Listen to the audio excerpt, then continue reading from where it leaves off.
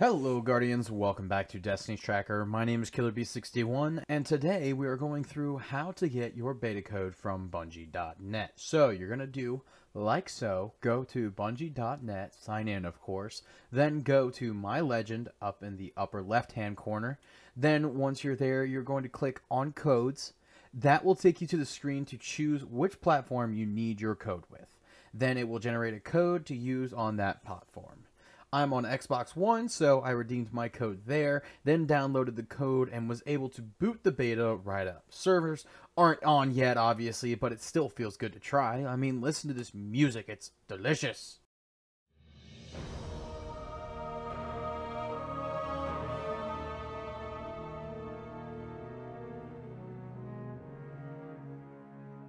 To download the beta, you will need a considerable amount of space on your hard drive. For the Xbox One, I needed to clear out 12.8 gigabytes of space to download it, so be aware of that.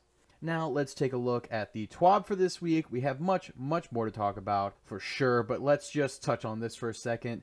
The This Week at Bungie report mainly just talks about the beta and what will be available. How to download the beta like we just talked about, and what to expect as far as beta performance.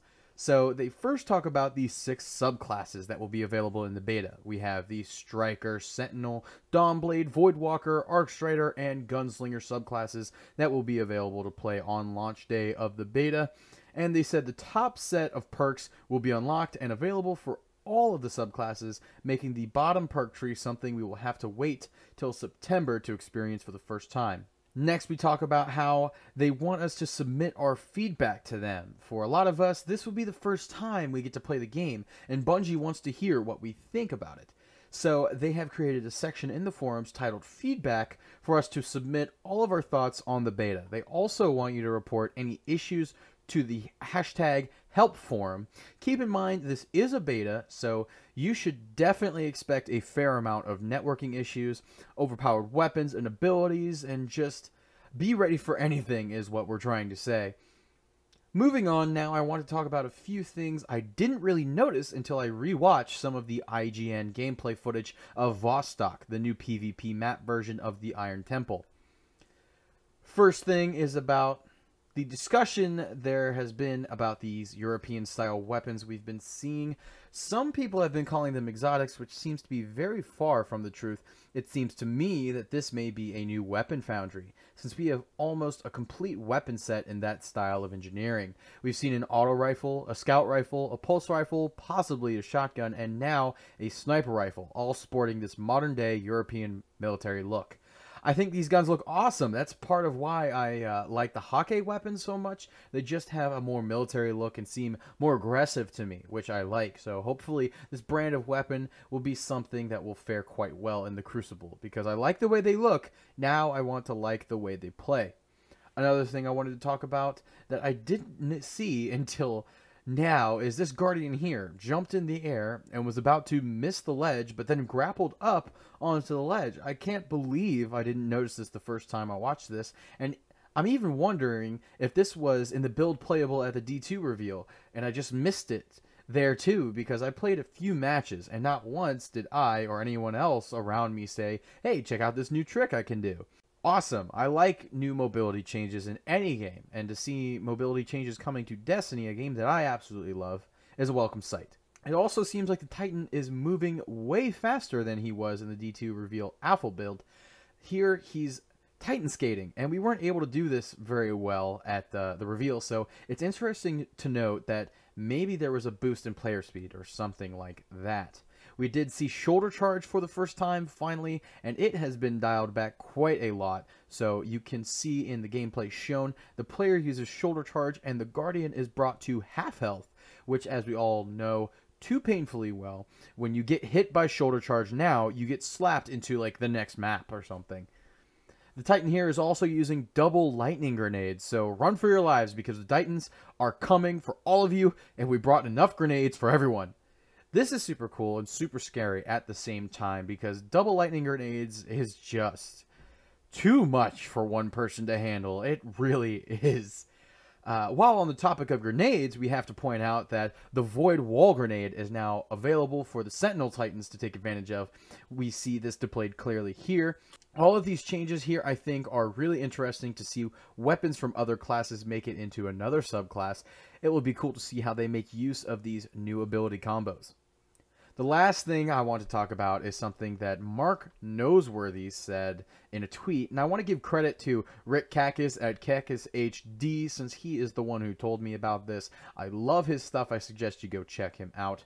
But what he pointed out was this. We see screenshots here of each of the classes holding elemental energy in their hands, representing the different energy types, the ones missing, the missing subclasses. Right now, here we have the Hunter holding Void, the Titan here is holding Solar Energy, the Warlock is holding Arc Energy. So what this tells us is some type of third subclass for the missing elements is in development, and we will see them eventually. But something cool happened today. Someone tweeted out to Mark Noseworthy, the project lead for Destiny 2. The tweet said this: "When are you guys going to announce Night Stalker? As a Hunter main, I'm feeling underwhelmed right now and probably switching to Titan." To which Mark replied as follows: "There are many things we are not going to announce or reveal before September 6th. We want the community to have new memories of discovery together." And this reply says a lot. What it does not say is Night Stalker confirmed. We're not saying that here. But what it does say, and again, I'm crediting Rick Kakis here because he's the one that brought this up, but Mark Noseworthy, and I bet the rest of them, all the developers at Bungie, has been asked this question many times. And as a company, if we look at this from the point of view of Bungie as a company, they probably don't want to talk about things that specifically won't be in the game. They wouldn't want to respond vaguely to a question like this because it would give the impression that there is something in the works. And why would you do that if you don't want to piss people off? So what this probably means is something is there for us to find, and they don't want to tell us what it is yet. They want us to find it on launch day while we play the game. Now, I could be giving them too much credit, and there could be nothing, in which case I would cry, but I think Bungie is smarter than that. Especially with things like this. Everything they say, do, eat, and breathe in the public forum has a meaning. I mean, even the jackets they wear have Easter eggs in them, so it wouldn't be like them to tweet something out hinting at something that might not exist. So my theory is this: they want us to have a moment similar to what we had in The Taken King when we unlocked our third subclass, but even better this time, because when we went on those missions, we knew, or at least I knew, that I was getting a subclass by the end of this mission. I even knew what it was. So imagine the feeling of doing a mission and you're not expecting that at the end of that mission you're going to be getting a new subclass, and you don't know what that subclass is either. You're just given a ball of lightning and you get to experience something completely foreign to you. That moment will probably be the best thing that happens in the whole game. Honestly, since getting a new super is huge, it is something that will change everything about how you play the rest of the game, so you will remember the adventure getting it and exploring everything about it.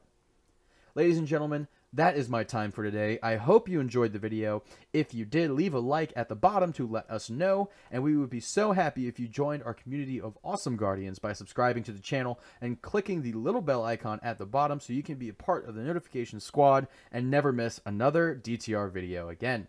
Before I sign out here, I just want to let you guys know that episode 2 of our Machinima Lore series is out now, so we would love it if you guys go check that out. Leave a like, comment, let us know what you think. Once again, my name is KillerB61. Have a great day, Guardian, and I will see you in the next one.